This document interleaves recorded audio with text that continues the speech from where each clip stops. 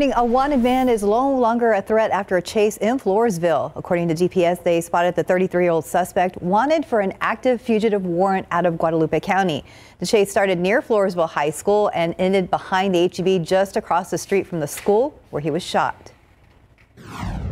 He did fire multiple times at officers.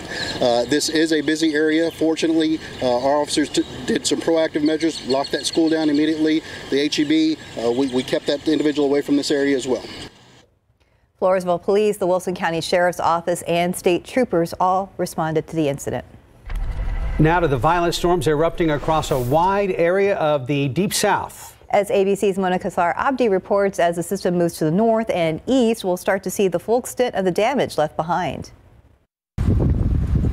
Overnight, a tornado outbreak striking the south, where at least 15 twisters have touched down, with that number expected to rise. The National Weather Service issuing a rare, particularly dangerous situation, or PDS, as parts of Louisiana, Arkansas, Mississippi, and Alabama get slammed with severe weather. In Louisiana, 2 people were injured after a confirmed tornado tore through homes in Caldwell Parish. Pretty southerlies here, holy cow. In this video posted by AccuWeather, extreme winds made for perilous driving conditions in Mississippi. And lightning illuminated the night sky as a tornado tore the steeple off this church. The storm system now making its way east, bringing heavy rain to the northeast and thunderstorms to the southern coast.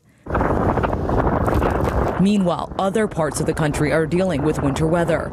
In Minnesota, the Twin Cities getting over 8 inches of snow Tuesday, the snowstorm causing the airport there to close temporarily.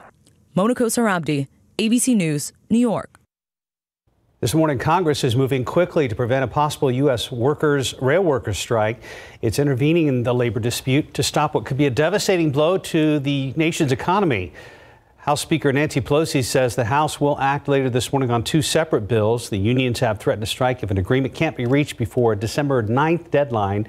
Democratic and Republican leaders of the House and Senate met with President Biden on Tuesday at the White House, and the group expressed optimism that the bill would receive significant bipartisan support.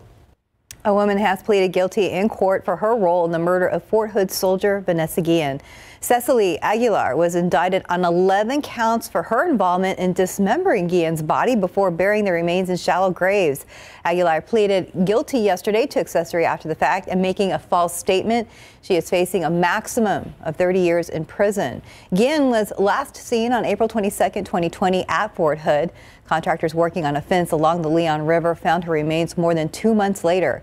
Aguilar was the only person charged in the case. Authorities say Army Specialist Aaron Robinson murdered Guillen, but he shot and killed himself the day after the remains were found.